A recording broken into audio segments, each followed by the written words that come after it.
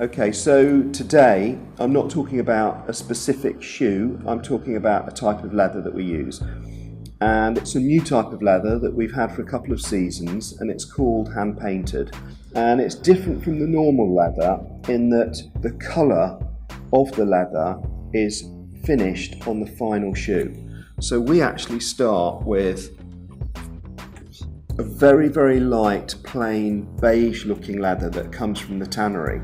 And it's tanned in a way that picks up this special leather paint that we use, that we apply at the very end of the process. So, for example, we have Fred here. This is Fred in midnight blue.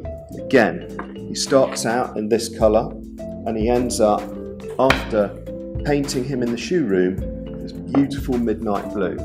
Because they're all hand done individually, every pair is unique and you get these lovely brush strokes. You get dark and light character within the leather and within the shoe, but every pair is completely different from another pair, which is really lovely.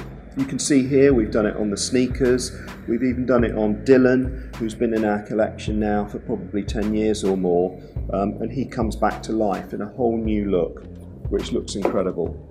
Of a dark brown, for example, in this jodhpur boot. Again, if you look closely, you get this incredible, lovely patina into the leather, which gives it real character. And then even a loafer and a classic 5-eye like Gibson on a double sole. Looks amazing.